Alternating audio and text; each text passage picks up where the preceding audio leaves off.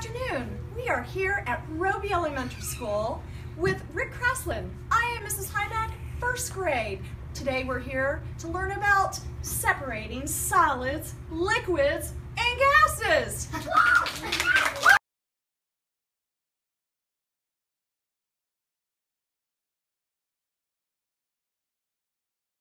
Hey, thanks for that great introduction. So I'm here at Robey, and we have been studying the last couple of weeks about matter. Matter, the stuff that the world and the universe is made out of. In fact, almost everything around you is made of matter. And as you guys know, matter can be a solid, liquid, gas. Gases. It could be some other things, but that's the three big ones that we want to talk about. You know, the sun is made out of matter. The air, and you move your hands through the air, you can actually feel it. And the earth, and even we are made of matter. And we have inside of us solids, liquids, and gases. We have solid bones and teeth, right? We have liquid blood, and we have gases like oxygen in our body. So we are made of matter. And in fact, today we're going to talk about separating solids, liquids, and gases. And when you put these things together, we call that a mixture, right? Say it. Mixture. And we're going to be making lots of mixtures today. Lots of them. About 5. And we're going to look on different ways to separate them. A mixture is 2 or more different types of matter that we can separate again. So 2 plus matter that we can separate. And then we're going to do something that's a little bit tougher, but more interesting. We're going to make something called a solution. Solution. Say it. Solution. A solution is 2 or more matters that's hard to separate, sometimes hard to separate. So you got that? Some new words, mixture, solution. And before we go much further, there's one more thing I want to talk about, and that has to do with changes. And the first change we're going to talk about is something called a physical change. A physical change, or, this one's interesting, a chemical change. Chemical change. Yes. So what we have here is either a physical change or a chemical change. Let me show you a physical change. Thank you. See this piece of paper right here? I'm going to do something amazing to it. Not really. Now, this piece of paper is still paper, but that's called a physical change. When I take a piece of paper like this and I just tear it in half, it's still the same matter. It's still a solid paper. It's solid because, look, it takes up space. I can't put my finger in it, and it has mass, even though it's not very much mass. So that was a physical change. Watch this. I changed it. Was that a chemical or a physical change? Physical. You know why? Because watch, I can open it back up, and it is still paper. I haven't changed the properties. I haven't changed its mass. It's still paper. I just changed its physical shape. So that and this is an example of a physical change. So some of the mixtures you're going to make today are physical changes. In fact, most of them are. So let me see that pencil, please. Here's a pencil made out of a solid material. May I see my knife here? Thank you. So I'm going to take this knife and I'm going to cut off the top of this pencil right here, and here comes some pieces. What kind of changes am I doing as I sharpen this pencil? Here, catch one of those for me, would you? What kind of change did I just do to this pencil? Physical or chemical? Physical. It's still a pencil, right? Yeah. And give me those pieces right there. These little bitty pieces of shavings, they're still wood, they're still graphite. I did not change them. That's still a physical change. Would you like to see a chemical change? Yes. Now, in a chemical change, the matter changes a lot. In fact, it might become something totally different. It might lose mass. It might change its properties. It might give off energy. So let's try that. Here we go. Here's this physical change, right? Yes, yes? It looks like a knife. And this is a lighter. And when I burn something, that is a chemical change. Ready? This paper will no longer be paper. And so, and you can see, look, that changed completely. It is no longer paper. In fact, I felt heat. We'll do that again. I saw ash. I see some smoke coming. Do you think I'll be able to put this paper back together? No. No, I'm not. I won't be able to put that back together. That is a chemical change. In fact, look at this piece right here. This used to be paper. And now it's ash. Two examples of a physical change or a chemical change. You get the point? Yes. Okay. So, we got a little bit of a background, a great introduction. Now let's get the materials settled to everybody, and let's get this show on the road. You guys ready? Yeah. Okay. So you have your materials. Let's go through a real quick checklist. Check. Check. Do you have a cup with a spoon? Check. Put it to the side of your tray. Do you have a red bowl? Check. Put that to the side of your tray. Do you have a plate with a bunch of stuff on it? Yes or check? Check. Pick that up and put it off of your tray. Pick the whole, no, the white plate and everything. White plate and materials. And the screen. Set it. There you go. That's perfect, girls. Solve your problem. Now, put the blue, don't mess with it yet. Put the red bowl back on the tray. Check. Okay. I think we're ready to get started with some more materials. Good job. So right now, just for a check, you should have a blue tray with a red bowl. You should have a cup with a spoon. And then a white plate with some strange material on it. You have in front of you a mixture of strange mini donut type cereal. You might call them Fruit Loops, right? Yeah. Take a look at that mixture. Take your finger and stir it around gently.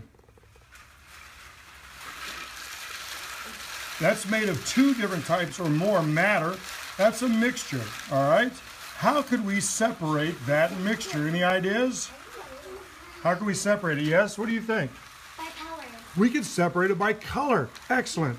And I bet your teacher's going to start a list on the board how we can separate by color. You guys have 10 seconds to pull out all the yellow ones. Ready, set, go. 10, 9, 8, 7, 6, 5, 4, 3, 2, 1. Show me the yellow ones in your hand. Wow, that was really quick. So that was pretty easy to separate that mixture by color. Nice job. Let's try a different way. Are you ready? Yeah. I'm gonna need your teacher for this. Is she good at volunteering, you think? Yeah. Okay, here we go. Now we just sorted these by color. There's another way we can sort them. By taste. Are you up for it? Oh. Okay, I'll tell you what. But to make this more interesting, why don't you shut your eyes and hold your hand out? Okay. I'm going to put, don't say the colors out loud. Boys and girls, make sure it's really the Fruit Loops he puts in my hand, okay? Don't you trust me? No worms or anything. You just gave me a good idea. Oh. Here's one. I'm going to give you two of the same color. Don't say what color. There you go. Go ahead, shut your mouth, eat those. Yes. Any ideas what color you think they might have been by the flavor? I know it's yellow. No, it's No. Let's let her figure it. Okay. Now I might give you the same color, or I might give you a different color, and we'll see if you can tell. She thought those were her favorite yellow, and I'm giving her these. Go ahead, try those. See if they're the same color, or a different color, or the same flavor. What do you think? You're tricking me. They No, taste I'm not the tricking you. same. They taste the same. So you can open your eyes now. So what did we give her the first time? green. And then the second one? Red. So sorting by taste is not that easy. So let's see if we can find another way to sort our mixture. What is this called? A mixture. Okay, we're going to add another mixture. Now, you know what I like about this mixture when you see it? It says, what's that number right there? 15. 15 bean soup. This is a mixture of 15 different types of beans. And so what we're going to do is we're going to take a handful of this and add it to our Fruit Loops. Go ahead. Let's get that mixture mixed up.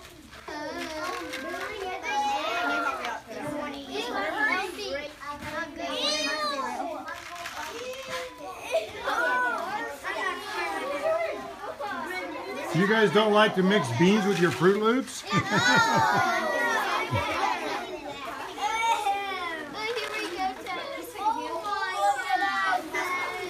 Go ahead and take your finger and make it a really nice mixture. In fact, I like to call that a mixed up mixture. Now you have quite a mixed up mixture, I would say. So we've tried sorting them by color. We've tried sorting them by taste. Now let's sort them by shape. So I know at least 3 or more shapes in there. What's one shape do you have? Hold up the small little mini donut. Let me see that. Put it in your hand. It's a Fruit Loop. It's a Fruit Loop. Show me that shape. Put one in your hand. Here's one. Ah, yes, there's that shape. Now find a bean and put it next to it in your hand. You got a bean? Oh, there's an oval. And see if you can find a round bean. Oh, my friend here has found a way to sort her mixture by shape. Go ahead. You have 10 seconds to find different ways, different shapes to sort yours. Go. 10, 9, 8, 7. Oh, I see different shapes. I see nice Fruit Loops. I see weird Fruit Loops. I see ovals. I see rounds.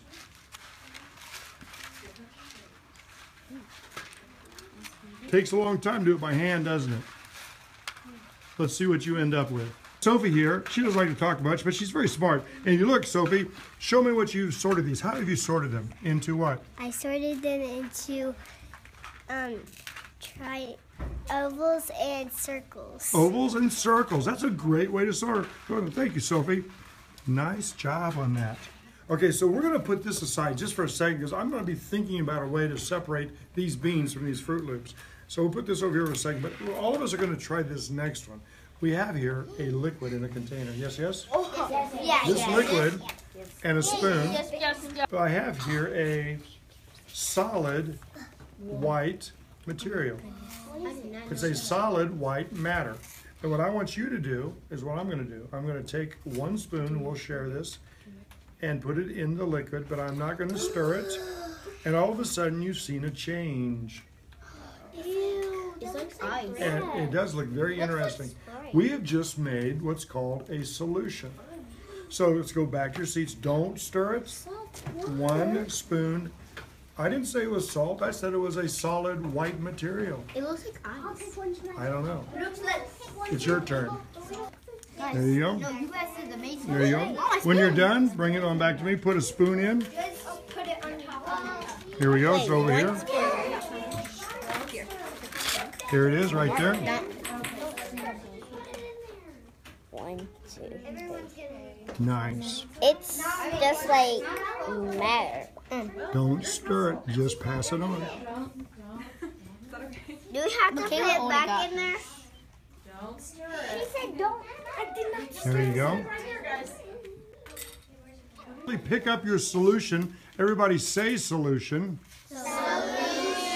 And look at it. Did it all dissolve? Did it all dissolve? No. Are you sure? Hold it up by your face so you can see. Look at it from the side. You still see some salt in there. Yes. Has the water changed? Yes. Okay, give it some stirs now. Let's see if we can get it to dissolve and make our solution even dissolve more. Stir it good. Make a little snow tornado. Snow tornado. Or Oh my gosh. is more of it dissolving? Yeah. Doing something. It's doing something. What is it doing? It's making it clearish. It's making it clearish. I like that. Yeah, and it's like moving my spoon when I'm not even moving like that. Yeah, that's just stop. It feels like it's something. Nice. It's Okay. Oh my gosh. That's why. Mine is turning yellow. Mine is Crosslin. Oh, it's because of my name tag. Is this salt? I don't know. You guys, we took water. We added, that was a liquid, we added solid, small white grains of some matter. I'm not saying what it is. And then you mix them and they seem to have became something different. Physical change or chemical change? Oh, if it's a physical change, that means we can put them back like they were. How would you separate? Oh, that means they've changed. Oh, you think it's salt? You think it's salt? You can't take the salt out of the water. You can't take the salt out of the water. Does anybody have any ways? So you got to guess that it is salt. How can we get the salt to come out of the water? Any ideas? Yes, yes. How? Yes. Making it dissolve. We made it dissolve, but how are we going to make it come back out of the water? Yes. We can use the... That, what? I'm sorry, what did you say? We can use the draining... Oh, we could use a strainer. So if we poured it through the strainer, you think that if it would, let's try that, okay? Hold your strainer over yours. Hold the strainer, no, we'll just try it right here. Wait, the what? And let me see your water. Take your spoon out. And let's see. Look what we're going to try here, guys. I don't know if this is going to work or not, but pour a little bit and see if we can strain just a little bit and see if that's going to work. A little bit more? A little bit more? That's a great idea, but it didn't work. Caroline, I have a different idea how we can separate the salt out of that water. Bring your solution of salt water up here, please. And I want you to put a little bit of it in this red bowl. Just pour a little bit in there. Okay. Nice. That's good. And I'll tell you what. Now we have some liquid salt solution in this bowl. Why don't you go put that over there by the window? And what's going to happen to that water in a day or two, do you think? Anybody think they might know what might happen? What? It might dissolve. It might not dissolve. What's it called when Oh, it might sizzle up. Sizzle up? I like. All of the salt might, like... It might stay in the bowl. There's a word for that when the water goes back up in the sky. Anybody know what that word's called? Anybody? Starts with an E. What? Evaporation. Evaporation. Here, go put this in the window, and we'll see. You have to check back. You have to check back to see if that will evaporate or not. See the liquid that's in there? And if we do this right, it should evaporate out and leave the salt behind. But you know what? I'm a little worried about our Fruit Loops. I have an idea. Get your salt water solution ready. Okay? Get your Fruit Loops ready. And I want you to carefully pour your salt solution into your Fruit Loops and watch what happens. Pour it in there slowly. And keep going. Don't mix it, just pour it in. Pour it all in. Keep going. Pour it all in. Pour it all in fast. Oh my What happened? What happened? No, I don't want to eat it. What happened? The beans sunk and the Fruit Loops did what? Floated. Turn to your shoulder partner and talk about what just happened.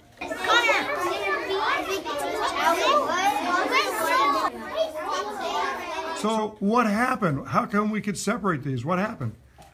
When you poured the water in, the cereal floated and the beans sunk to the bottom. Well, why did the cereal float and the beans sink then? Because the cereal has less mass than the beans. That is an amazing observation. Does anybody agree with that? That's pretty cool. So that's another way we can sort, by mass or by floating.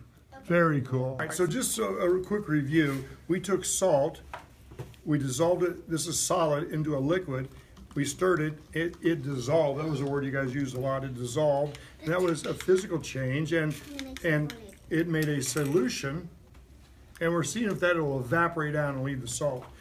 Wonder if the same thing would happen with sand. If I put sand in water, it's a mixture, but is it a solution? Let's find out. So if I put the sand in here, and, no, I like that. Let's see if it dissolves when I stir it. Wait a minute, wait a minute, it's still there. So, now, so some solids will dissolve in water, and some solids will not dissolve in water. It's still a mixture, a solution. This one does not dissolve. This one dissolved easily. So there's a lot more to learn about matter. You know, I thought of another way we could sort things. What? By, well, I'm rather large and you're rather small. So we could sort things by handsome large things and beautiful small things. You want to try that? No, what do you mean no? No. Small and big things. Okay, fine. Small and big things. Let's try it. Okay, so we're going to sort by size. So I happen to have here a size sorter. This is a sieve or a grid or a screen, and they come in any size you want, from big ones to small ones. This one's kind of a small one, maybe, I don't know, 1/2 centimeter square. It probably says on there somewhere. For ages 18 months and over. That's a different type of sorting. Now we have a mixture here, and this mixture is very interesting. It's gravel, it's sand. You'd have this at your desk, but you notice they are not only different colors, different shapes, but different sizes. So here's how we're going to do this. We're going to take this and probably pour it in here carefully. You can pour it all or a little, I don't know. And then we have an empty plate, and we're going to put it here, and then we can use our fingers or a spoon. And what do you think is going to come out the bottom? Big things? Small things. Are we sorting by size? Yes. Yes. Tiny rocks. And what tiny rocks, what do you think is going to stay? Yes. Maybe the big fat rocks. I was going to say the big handsome things would stay. What? Can you please? You guys want to try this? No. Oh, okay, look. So, all right. Try not to make too big of a mess. Mine turned into wet sand because my water spilled all over my plate. So as you sort this by size, what stays in the screen? What size stays in the screen? The big things, and what things goes through the big things? What goes through the screen? And not the small things, like the sand and the tiny rocks. Excellent. And some of these were big because green. I think we need to add one more thing to our list by sorting. So in front of you now, you have a container that has some round objects in it. Do not touch these, but I want you to examine them. Take a look at them. Hold them up close to you. You can touch the cup, but don't put your hand inside there. What shape are they? They're not circles. What's that word? Yes. Sphere. Okay. What color are they? What color? Blue and shiny? Blue and shiny.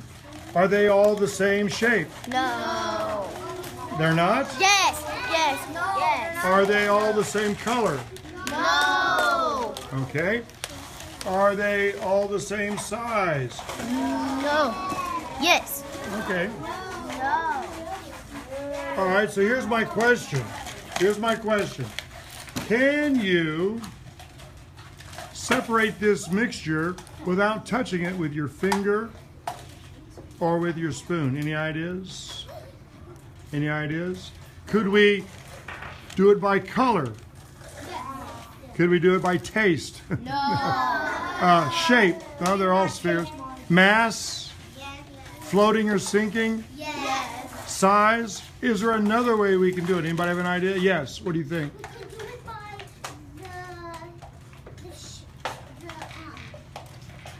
the. The shape? Sorry, they're all spheres. Yes. By color, we could, but by not touching them, I have an idea. Would you like to use another tool that you can sort these without touching? You have a magnet.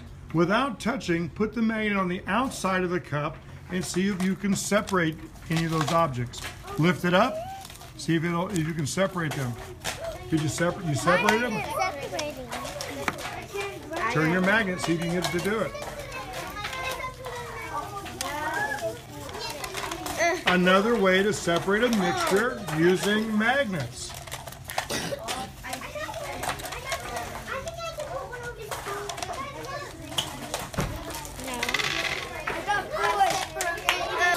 Go ahead and put your magnet inside the cup and see if you can separate them that way.